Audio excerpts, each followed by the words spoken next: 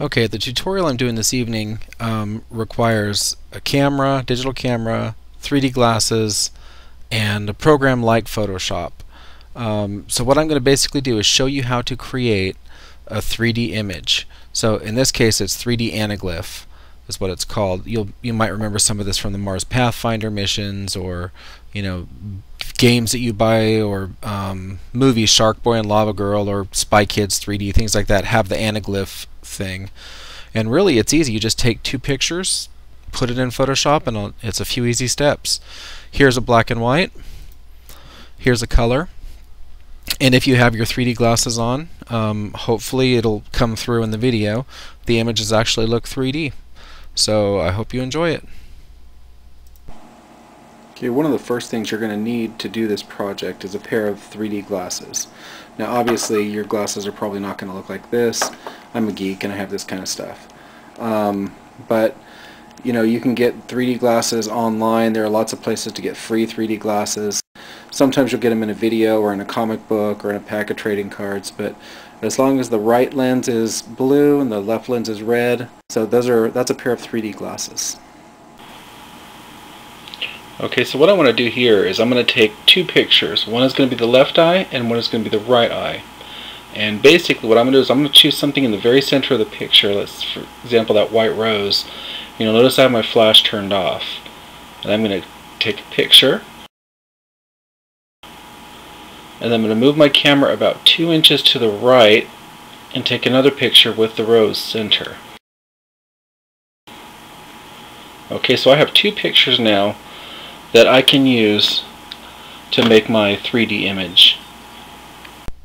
Okay, the first thing I'm going to do is import my two pictures that I took for my 3D image. And I just grabbed them both and dragged them in. And you'll remember I took the first one on the left and the second one on the right.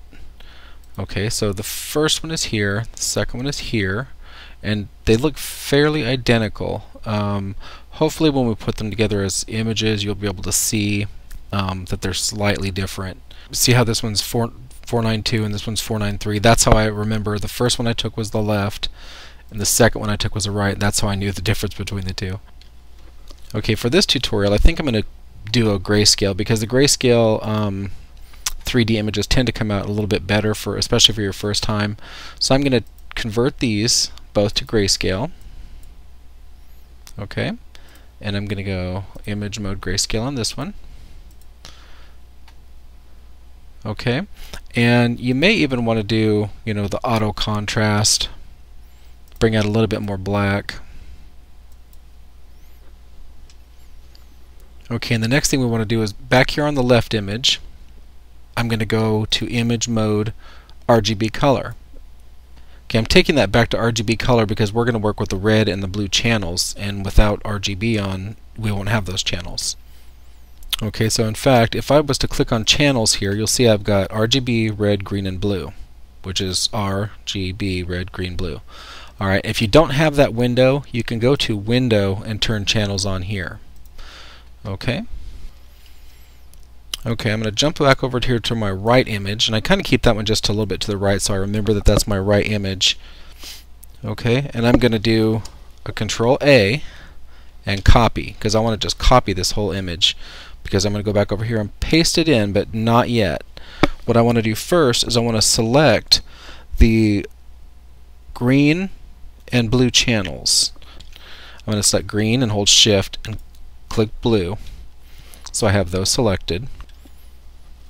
Okay, so now if I paste, it should paste just into these two channels. Okay, so you see it kind of adjusted a little bit. If I was to go back here to the RGB channel, you'll see how I have this red and blue kind of color. Okay, that means we're on our way to a 3D image. Okay, so to fine-tune this, I'm going to click on my red channel because I want to be able to shift my channel to the side, but I want to be able to see all of the other channels too. So I'm going to click the little eyeball here next to the RGB. Okay, so now if I use my arrow tool, I can adjust my red and blue back and forth, and you'll see a little bit of border and stuff over here, and that's fine.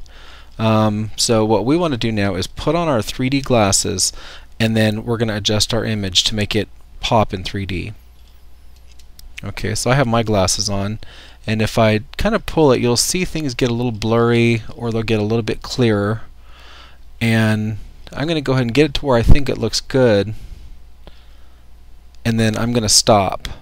Okay, and then what I want to do is I want to take my tool here. Let me deselect first.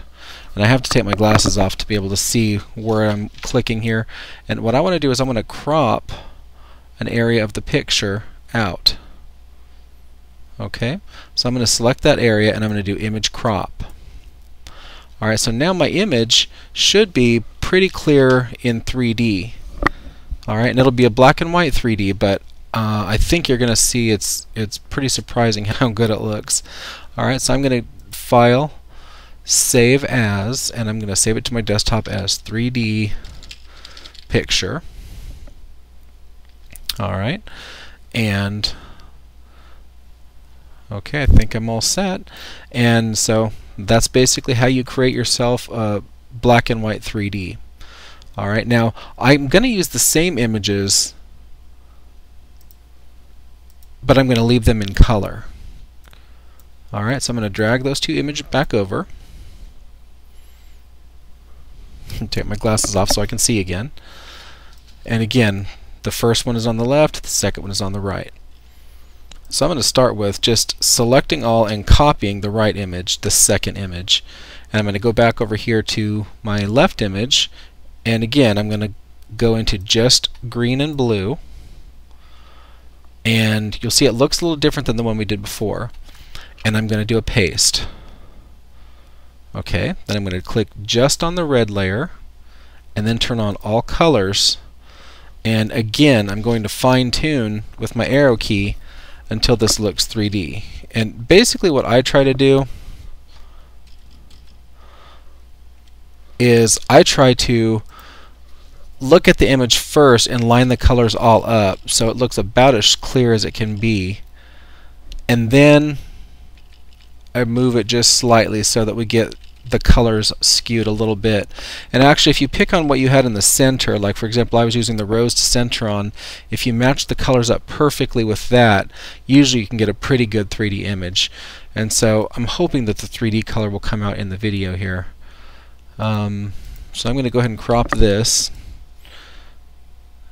Alright, image, crop, and I'm going to save this as 3D Pictures 2. Okay. Alright, so that's doing a 3D image in black and white and in color. I hope you enjoyed it. Thank you very much.